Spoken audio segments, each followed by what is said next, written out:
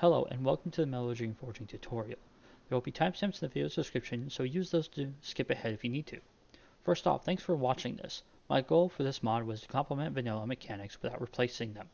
However, your server may have it set up is up to them. In this mod, you can make many tools and even nails and a dagger. Do note that no tool right now, unless changed by your server, is better than vanilla tools. Now let's get started on the Metallurgy and Forging tutorial. In this video, we're going to be talking about how to get started. So, in this mod, you will have a book that is findable called the Metallurgy and Forging Guide. This should be in your server's economy or possibly given to you by your server owner. If you take it into your hands, you can open it up and it has a guide. Over here in this area will be a YouTube link to this video.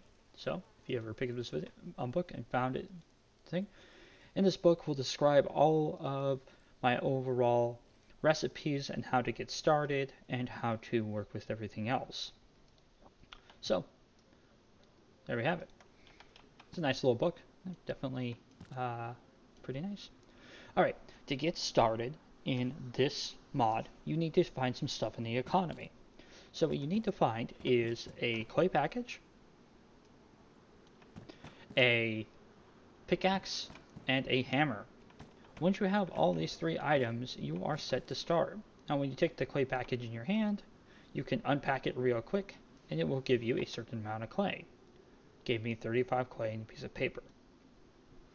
So what do you do now that you have clay, a pickaxe, and a hammer? Well, you go out in the world and you look for ore boulders. Boulders look a lot like rocks in the game, so you have to come up close to them from a distance to see what they look like. There are 3 boulders in the world, with many more coming in the future. One is a stone boulder, there's a coal boulder, and then there's an iron boulder. Now, when you walk up to the boulders will give you a material for mining it. Mining boulders is a continuous action, so when the cycle completes, it will go around again and keep mining, which means that it will put the stuff on the ground beneath your feet every time it cycles. Now, when it reaches 0 quantity, it will delete the boulder itself, so the boulder has a chance to respawn elsewhere. And this is how to get the basic stuff. See, there's a quantity bar on there, so you can have an idea of how much is left in the boulder. So I'm getting large stones and small stones from this boulder. The boulders have different textures, and how those textures are spotted by you and what boulder yields what ore is up to you. Alright, well, let's look at how to get started with how to use the ores that you got. So let's do that. Alright, so now let's talk about how to get resources from the ores and how to use the clay for making the stuff for the blacksmithing. So here we have ourselves some coal ore. You get the coal ore from the boulders, as we talked about before, and you can use a hammer to extract the coal, or you can use a pickaxe to extract the coal itself. Whichever one's faster or more efficient or yields more coal is up to you to figure out. Once you are extracting coal, this is the coal that you will get, and it stacks up to 10. You can take 10 coal plus 10 coal, 20 coal in total, to make a stacked pile of coal. The pile of coal is a universal heating element for the forges and the smelters. So you definitely want to do that. You can also take coal and you can re-add it to the pile of coal one at a time to increase the pile of coal. Obviously be wary of how much you do. I suggest doing one at a time just to be aware. Over here we have our clay. Now clay can be used for many things. Clay can create crucibles, molds, shaping the clay smelter, and in the future making the bullet and casing tip molds. Now To make the unfired clay crucible, which it's unfired, so you have to fire it once you make it, you have to have crushed bones plus a certain amount of clay. Now, to get crushed bones, you just take a hammer plus a pile of bones, and you can crush the bones into bone powder, which then you can use to combine with clay to make a clay crucible. Again, this clay crucible is unfired and cannot be used until it is fired. So here you can shape molds combining clay and plant material together to make the molds. You can make the nugget mold, the bar mold, the ingot mold, and clay bricks, and then finally the anvil mold. The molds, obviously, depending on the size of them, will take up clay and plant material and are useful. When you make the clay bricks, it makes unfired clay bricks that you have to fire in the smelter, same as the clay crucible. If you take 80 clay plus 5 sticks, you can make a shape crude smelter, which is the very beginning smelter in the whole process of getting started in this. Furthermore, once you have made fired bricks inside your smelter with the unfired bricks, you can put together enough of the fired bricks that you can assemble either a forge or assemble a smelter. The better smelter that is made with the bricks provides a better material ore when it actually smelts it. Where the crude smelter will give you cast iron, the improved smelter will give you impure iron ore. And that is it for the crafting recipes for getting started in crafting the basic components. Let's go ahead and take a look at how to start the smelting process. Alright, now we're going to be looking about how to put ore into your crucibles and then how to smelt your ore down. Now, what you can do in the economy is you can find metal crucibles that are empty, or you can obviously make your own fired crucible inside of your smelter. Now, once you have found yourself a crucible, you can take iron ore and you can put it in it. Do note that if you are using ammo making and the metallurgy and forging mod together, the crucible you find might be a thing for ammo making and not necessarily for metallurgy and forging. This will be fixed in upcoming patches. Each crucible can hold 2 iron ore to go up to 100% ore-filled crucible. Then once you have that, you can go over to your smelter. Now there is an option to dump the metal, so you can get back an empty one. So you just attach it to that slot, and then you take your matches, and then you ignite it.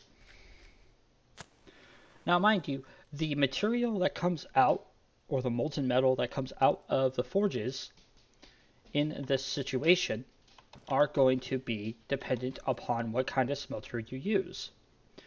Some cool factors is that the smelters do cast their own light, and they do have their own smoke system, which unfortunately I was not able to make work with the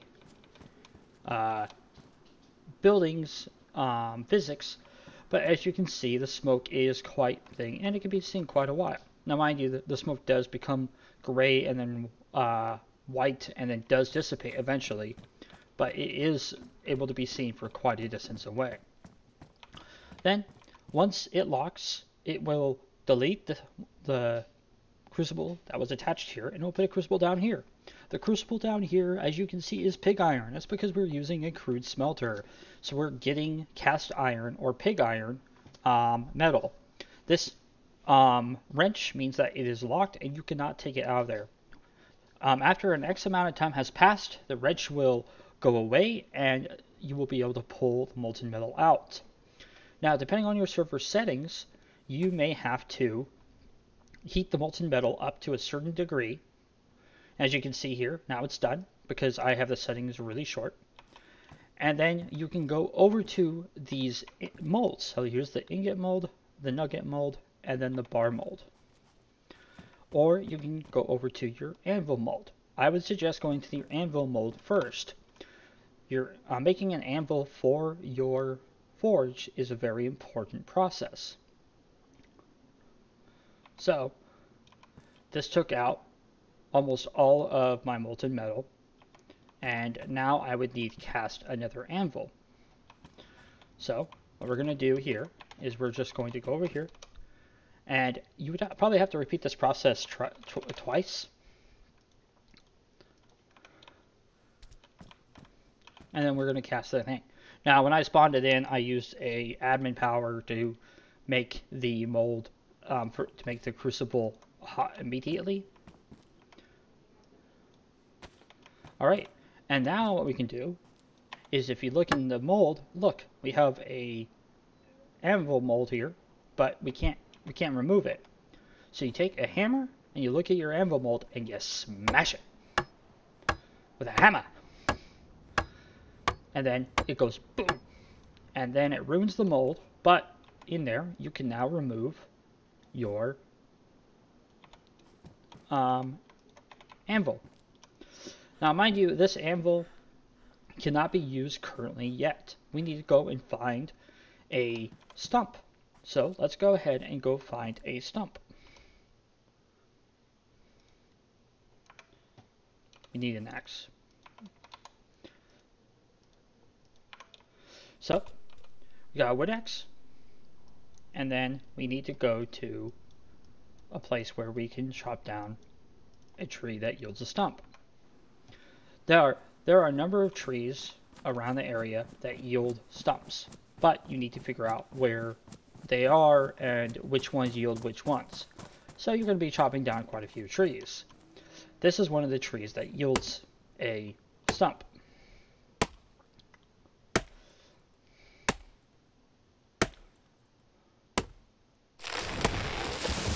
Alright, so now we have a bunch of building logs and we have a stump. Now, do note that the stump itself is not 100% unusable other than for forging. You can take your axe and you can split the log into split wood. Split wood can be used to make charcoal, which will be coming when I introduce the vanilla crafting recipe update. Ammo making thing. So now that you got this, what you do is you take your handmade anvil and you combine it and you attach it to a stump. This will make a stump with an anvil on top of it, as you can see here, and then you can place it down. And now we have ourselves our own handmade anvil and a stump. But don't worry, there are anvils inside the loot economy based off your server settings that you can find. So you can find these high quality anvils around the world. And these high quality anvils matter. As you can see, we have it right here. Now, unlike the improvised anvil, what you do here is you can take a stump and you can go to your anvil and you can see the anvil base right here. Just put it on there, and then you can take it into your hands and you can place it where you want, and voila, you now have a anvil, a premium anvil. These anvils are the best anvils in the entire mod. Then you have impure cast iron anvils, impure iron anvils, and then you have finally pure iron anvils, with the high quality anvil being the king. Alright. You can also cast metal into any of these things. Of course, the temperature to cast the metal ingots, bars, or nuggets is up to your server. As you can see here,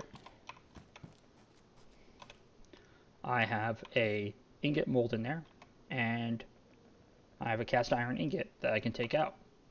And then if I wanted to, I could pour another one if I had enough thing. Now, as you see, I have 0% inside of this thing.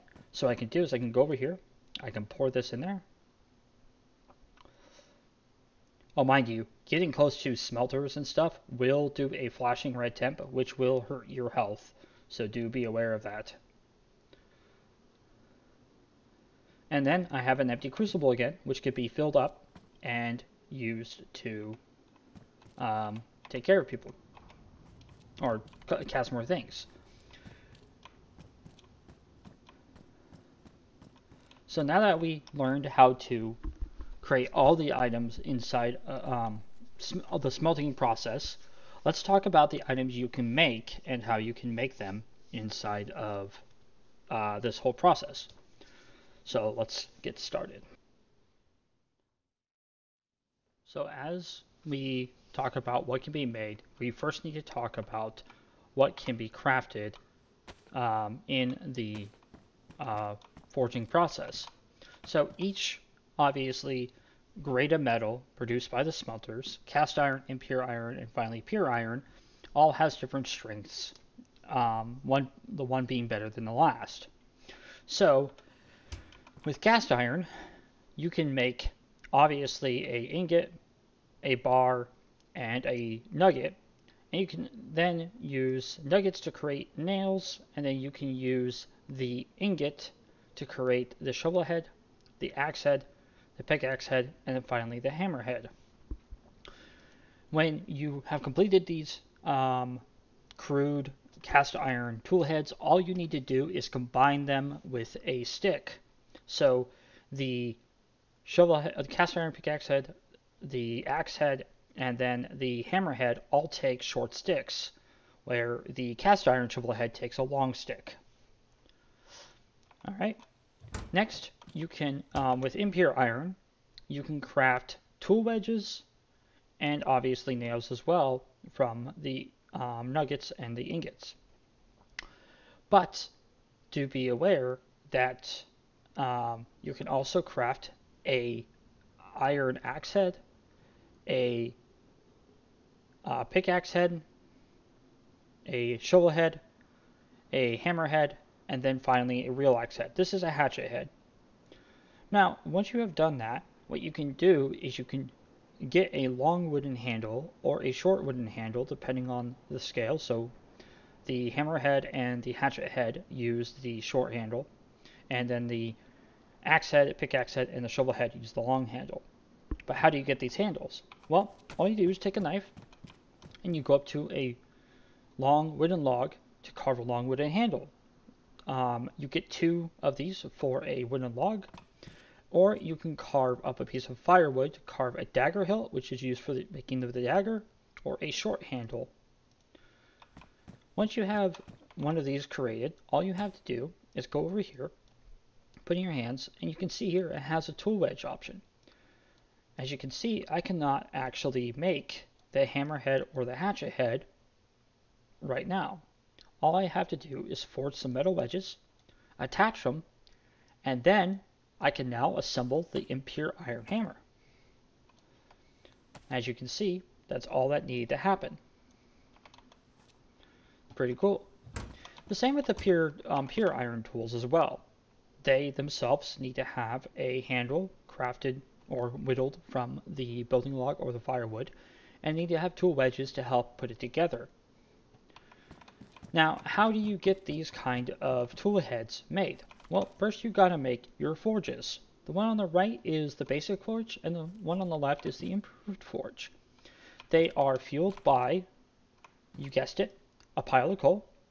So this is where the pile of coal goes. I made the little graphics, and then you can see where the metal goes. The metal goes down here. And all you need to do is have a pile of matches, and you can ignite it. The metal will start to heat up as the forge starts to heat up. And you can see the texture changed.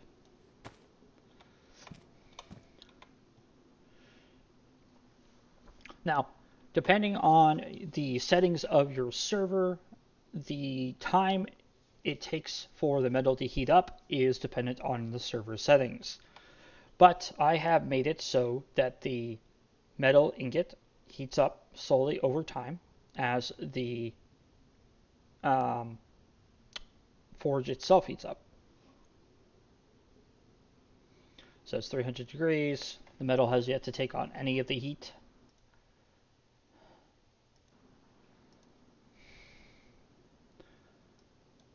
Take that off, put it back in just for fun. 400.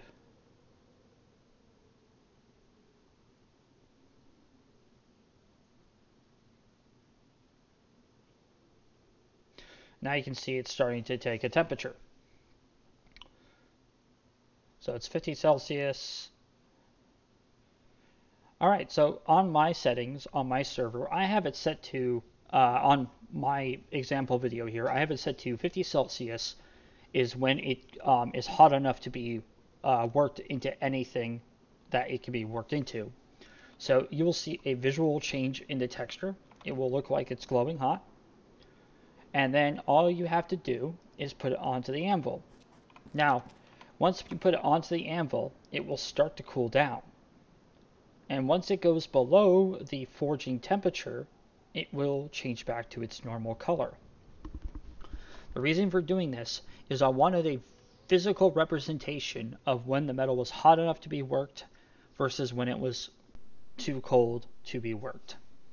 Because if I were to start forging on this cast iron ingot when it was almost, cold, I would not be able to continue the action fully. It would stop me midway. But as you can see, when I look at the action with a hammer in my hand, and this can be a pure iron hammer, an impure iron hammer, or a cast iron hammer, you can see that it goes away. And see, now that it's at 40 degrees Celsius, I can no longer do any forging actions. So all I have to do is put it back into the smelter, and then I just gotta wait for it to heat back up. And we can tell if it's heated back up because the texture will change again. See, there we go. And now I know the metal's hot enough to be worked.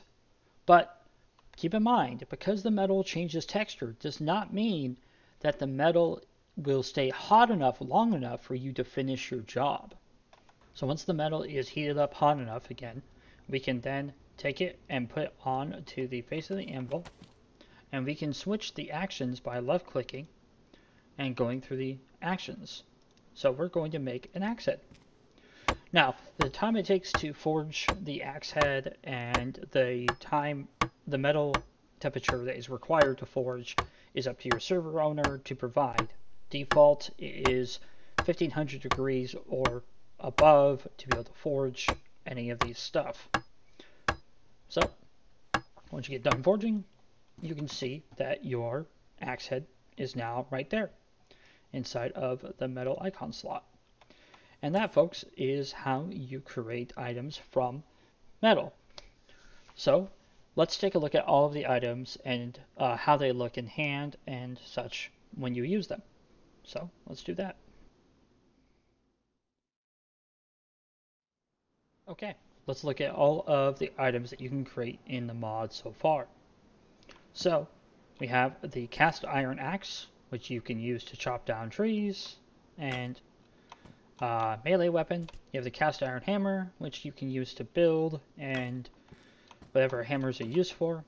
You can make a cast iron pick, which can be used for mining the ores. And then finally, you can make yourself a cast iron shovel. All of the shovel and the pickaxe and the axe can be repaired with sharpening stones. Over here, we have the impure iron axe. You can see we have a gorgeous model here made by myself. The hand placement down there is a little bit off, but I could do better. You have a nice pickaxe. You can see the wedges up above. Overall, not bad work. I could obviously do better work later on. We have a nice shovel. And then finally, we have a hatchet. Oh, no, we have a hatchet, and then finally we'll have a hammer. Now, you notice that the hatchet says turn around. That's because when the blade part is facing forward, you could cut down trees, get lumber, stuff like that. But if you flip it around, you can use this end to hammer in nails and other things that you use a hammer for. Don't worry, the health of the item will change along, will transfer along with it every time you change it. And then finally we have the pure iron hammer. Then we have pure iron tools. Now, one of the things that you can make only with pure iron is, well, actually you can make the dagger with impure iron, but it takes like 10 of them. And then the pure iron, it takes like 3 or 4. But you can make yourself a little nice dagger. Yes, it looks like the Skyrim dagger, and it was made by Mass for me. Mass did an amazing job on that. Then we have the pure iron hatchet, which should be, which you can turn around too. You have the iron hammer. Then you have the pure iron axe. And then we have the pickaxe and we have the shovel. The pure iron is the best of all the tools that you can make in my mod pack. How you get to pure iron is up to you to figure out. All I can give you a hint is that the material that is often used most in my mod is the secret to getting pure iron. So, with that, folks, we have covered all the stuff that we need to know about metallurgy and forging. So, next we're just going to talk about the future and what I have in store for the next couple updates. So let's talk about that. So, thank you for watching this tutorial video of my metallurgy and forging tutorial. I really appreciate it. In the future, I plan on introducing a crossbow with craftable crossbow bolts, as well as introducing more melee weapons. This last update, Forging 2.0, introduced a new way to forging that made the process far easier for me to introduce stuff. I will also be including in my scripts, as well as inside of the mod folder itself, notes on how a person who wished to make their own mod that works off of this mod's core concepts can do. They can make their own weapons, their own armor, anything they wish using this mod as a core basis. Thank you again very much for watching, and have a wonderful day.